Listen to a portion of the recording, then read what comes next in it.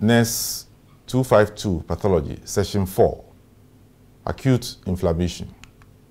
In this session, we're going to learn about how the body responds to tissue injury. And we will learn about causes, types, and features of the inflammatory process, and how the process manifests and is controlled.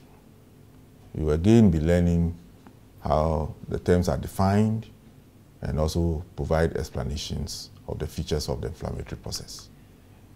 At the end of the session, you should be able to define and classify various types of inflammation, list and explain the 5 cardinal signs of inflammation, list the systemic effects, describe the changes in inflammation and cells involved, and explain the types and mechanisms of formation of exudates. We are going to deal with this session under 3 topics: general features of acute inflammation and its causes, acute inflammatory mechanisms, and then the chemical mediators of inflammation.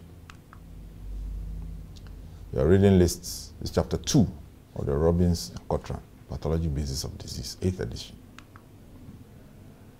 General features of inflammation. The local events that occur when you apply an injurious agent and it leads to changes in the tissue are, first, impaired structure and function. The next, the cells may adapt, if possible. If they fail to adapt, the next thing that occurs is injury, which may be irreversible. Inflammation occurs when the tissues are damaged irreversibly. The cells die. Then the tissues nearby will become inflamed. The process that occurs next after the inflammation will be healing. And then eventually the area will be restored to some new or normal structure, and then the function may come partially or fully. So let's start with inflammation, the definition. The reaction of vascularized living tissue to injury. That is the definition. That inflammatory response has 3 main functions. First, to bring in material to mediate the local defenses, to destroy or dilute the cause, and to allow the area to heal. So it is essentially a protective process. Its components are the fluid that you get from plasma, along with the proteins and cells, the wall of the vessel, and then the extracellular material. So what are they? Cells from the blood, neutrophils, eosinophils, basophils, platelets, monocytes, lymphocytes. 2, cells from the connective tissue, the vascular endothelial cell, mast cell, fibroblasts, and then the extracellular matrix, collagen, elastin, and proteoglycans. Let's start with the nomenclature. We've met this in other sessions. The suffix itis, preceded by the name of the organ, is how you give a name to an inflammatory area. For instance, appendix, which is inflamed, will be appendicitis. The stomach lining, when it is inflamed, is gastritis. It is not stomachitis, because it is the Greek word for the stomach that is used, not the English one. What are the patterns? 2 main patterns: acute inflammation and chronic inflammation. And in this session, we'll be dealing with acute inflammation. There are 2 phases: vascular phase and the cellular phase, that we'll be concentrating on in this session. Eventually, inflammation is terminated This occurs when the mediators are exhausted, the injurious agent is cleared away along with the exudate. What are the causes of inflammation? They are similar to the causes that we dealt with under cell injury.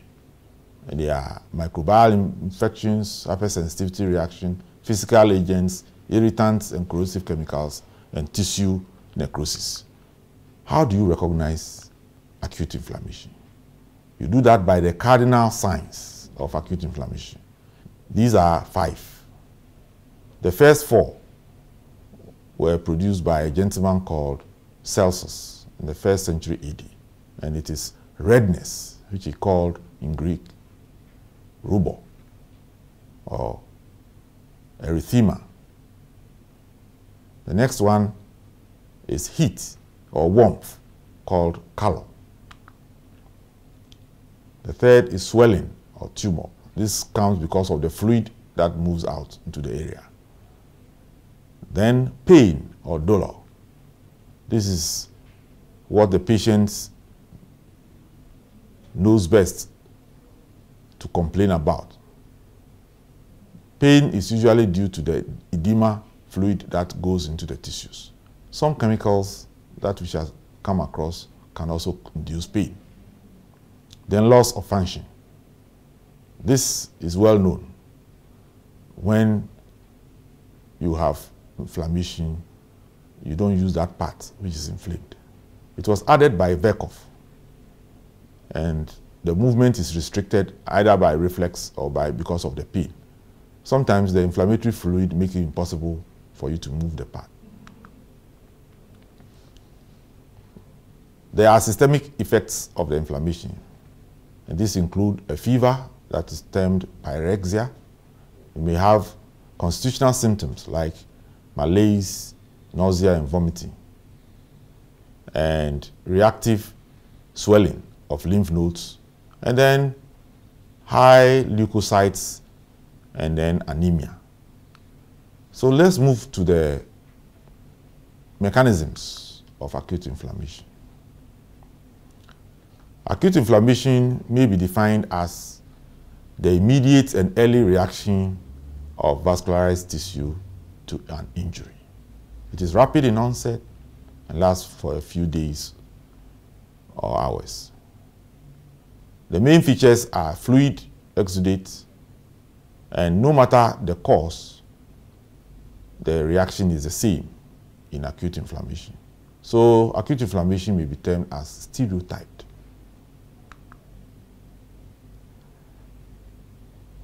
The main events of acute inflammation are changes in the caliber of the vessel so that it becomes bigger, changes in the permeability of the vessels so that more fluid moves out of the vessel, and then the cells within the vessel move out. And the cellular events are leukocyte emigration, chemotaxis, accumulation at the site of injury, and then phagocytosis of the offending agents. What are the causes of inflammation? Again, acute inflammation is caused by infections, toxins, physical activity, chemical reagents, and foreign material, and necrosis from any cause. So for instance, if you have a heart attack called myocardial infarction, there will be inflammation around it, and then hypersensitivity reaction. What are the events that occur in response to the injury that constitutes inflammation? It starts with transient vasoconstriction, then vasodilatation. 3, increased blood flow into the area. 4, increased permeability with prolonged fluid exudation. 5, increased viscosity of the blood because of the loss of the fluid. This slows down the blood. 6, The slowdown of the blood is called stasis, and it leads to loss of laminar flow. 7. Margination. 8. Pavementing of leukocytes. 9. Emigration of leukocytes. And then chemotaxis and activation. And then finally, phagocytosis of the offending agent. So let's take some time to briefly go over the changes in vascular flow and caliber. The vasodilatation increases blood flow, and this is what results in the heat or redness that we may see in the cardinal signs. There is a mediator called histamine, and this picture illustrates an inflamed foot and an uninflamed foot. The one on the right is uninflamed, and you can see the redness of the inflamed one on the left. This is due to the vasodilatation. The blood within the dilated vessels is what gives the redness. Of course, if your skin is like mine, you will not see it, the redness. You will see black. But if you look into the eye, or if someone like me gets inflammation in the eye, the conjunctiva, the redness can be seen easily. Now, changes in vascular permeability. This is increased permeability. It allows plasma to escape into the tissues. And this is what leads to increased viscosity and slowing of the blood. So the fluid that collects in inflammation and becomes a swelling is because of vascular permeability that increases. So let's say a few more words about the vascular permeability. There are 3 patterns. The first is immediate transient response that starts very quickly and then is short-lived. Within 30 minutes to 1 hour, it's gone. The mediator is histamine, and this is due to endothelial cell contraction. The next type, delays in onset. So you have to wait maybe 2 to 12 hours before it will start. It also lasts a couple of days. The example is sunburn. Those who get sunburnt sometimes move away from the sun, go to bed before the onset of the inflammation, and then they swell up and may have to be rushed to hospital. The third type is immediate sustained response. This is when you have very severe injury. So everything is damaged over there. The vessel is damaged, and you get it from severe trauma or a chemical injury or a burn. It affects all the vessels there, artery, vein, and capillary. And the leakage continues until you repair the vessel or you block it by thrombosis.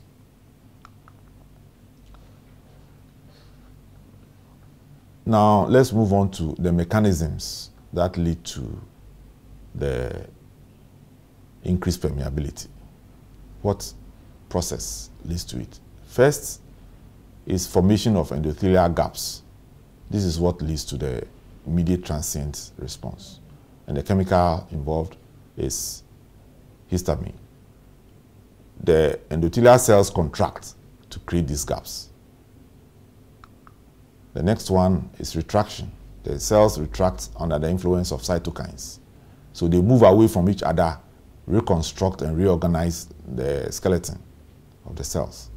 This is what accounts for delayed and long-lived, as you see in sunburn. Then there is direct endothelial injury that can be caused by severe injury. That one leads to cell death of the vessel wall, and it gives the immediate sustained response. Sometimes the leukocytes, neutrophils, can become activated and release toxic enzymes and kill endothelial cells. This is what underlies the leukocyte-mediated injury. Sometimes the endothelial cell can increase transcytosis and lead to increased permeability. The final one is leakage from regenerating capillaries. When the new blood vessels are forming in a prolonged inflammatory state, leakage comes from the new immature vessels.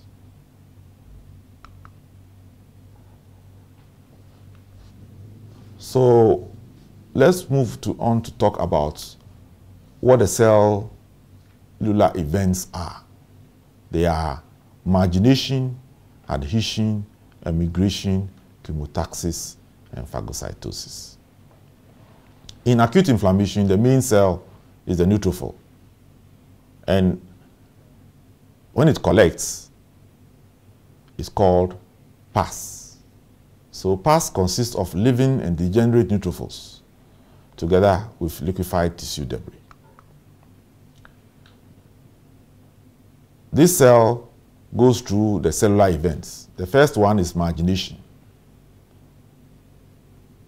In normal blood flow, cellular components of the blood are in the central part of the blood flow, whilst the plasma is in the periphery. When the blood slows down, it is impossible to keep the cells in the central portion. So by physical forces, they start moving towards the peripheral position. That process of movement towards the peripheral portions of the vessel under the influence of the slow blood flow is called margination. After they have marginated, they adhere, and there are three distinctive portions of adhesion. The earliest is rolling, which is transient. And the next one is adhesion, where they are firmly attached. And then pigmenting is when so many of them, of the neutrophils, are attached to the vessel wall that it looks like pavement stones within the vessel. Next step is emigration, where the cells actively move through the wall of the vessel from the intravascular compartment to the extravascular compartment. This process occurs in venules. And depending on the type of stimulus, various white cells can move out. In acute inflammation, the usual one to go is neutrophil. But in some conditions, monocytes may be the ones to go. In viral infections, lymphocytes usually emigrate. And in type 1 hypersensitivity reactions, eosinophils may be the main cell that emigrates, all in an acute inflammatory process. After the cells move out of the vessel, they go through chemotaxis and activation. Chemotaxis is defined as unidirectional movement along a chemical gradient. The neutrophils have receptors for various chemotactic agents, and these agents bind to these receptors, and the neutrophil can know exactly where to go. So for instance, if a bacterium is growing in an area, then the bacterial products will serve as the chemotactic agents.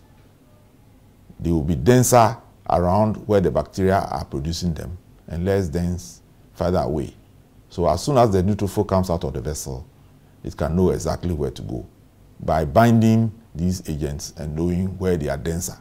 So the more concentration of the agents they meet, then they know that they are going in the right direction. Phagocytosis is engulfing of the particle, for instance, the bacterium, by the white cell. There are three phases: recognition and attachment, engulfment, and then the killing and degradation of the bacterium.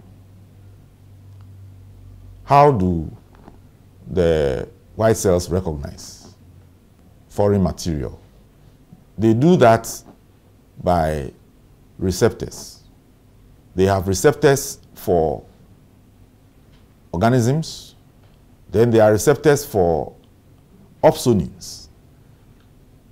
The opsonins are proteins and other substances that can bind particles and make them more easy for phagocytosis.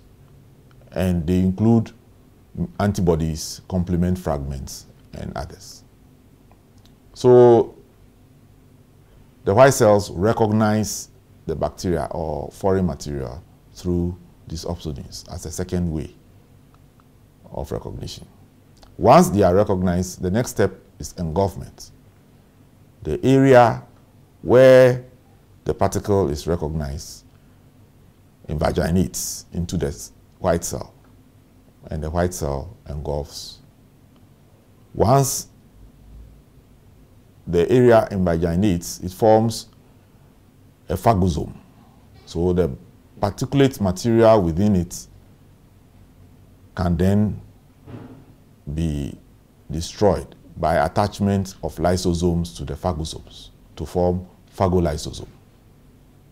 Then the lysosomal contents are discharged into the vacuole, the phagolysosome, and then the bacteria will be destroyed. Killing and degradation. Bacterial killing is accomplished largely by oxygen-dependent mechanism. This results from generation of oxygen-derived free radicals. Earlier on, we mentioned lysosome killing bacteria. This is oxygen-independent, and it is not the major way bacteria are killed. The most important way is the oxygen-dependent pathway. Now, following the killing, the lysozymes within the lysosomes, and which have been poured, can then degrade the bacteria. And when the white cell successfully phagocytoses all the bacteria which were creating the disease, then the inflammatory process can come to an end. Now, what we have described in this session so far, all the events that we have described are taking place because of chemicals that are available for the inflammatory process to modulate and control the process. They are large body that are derived from plasma or cells in the blood. The cell-derived ones are vasoactive amines, arachidonic acid metabolites, cytokines, and nitric oxide. And the plasma-derived ones are from the proteases in the blood, the complement system, clotting system, and the kinase system. There are two vasoactive amines, histamine and serotonin. And histamine is the most important. It's the most studied mediator. It causes endothelial cell contraction and increases permeability of the vessel. Serotonin is a similar functioning substance. It is found in platelet granules. Arachidonic acid metabolites come from new production of metabolites from the cell membrane. Two enzymes act on arachidonic acid and produce various substances. One is cyclooxygenase enzyme. It produces prostaglandins. I've listed some of them: I2, E1, E2, D2. We must pay attention to I2 because it is responsible for normal dilatation of vessels, and E2, this is important for pain and fever. The other enzyme that acts on arachidonic acid is produces leukotrienes, and it's called a lipooxygenase enzyme. Some of the leukotrienes are key. For instance, leukotriene B4 is a chemotactic factor for neutrophils. The effects of the leukotrienes are restricted to venules. Other chemicals produced by the cells include cytokines. They can be produced by all cells, including macrophages and T lymphocytes. Nitric oxide is produced by endothelial cells and it produces vasodilatation. Then the plasma proteases. These are protein systems that are enzymes and they are proenzymes that are present in the blood. The first one is complement system. When the cascade begins, one protein is cleaved and it becomes an enzyme. And then it cleaves the next. Eventually it produces a membrane attack complex. This sits on bacteria, for instance, and can perforate the wall of the bacteria and kill it. Fragments from the complement system act on vessel walls as inflammatory mediators.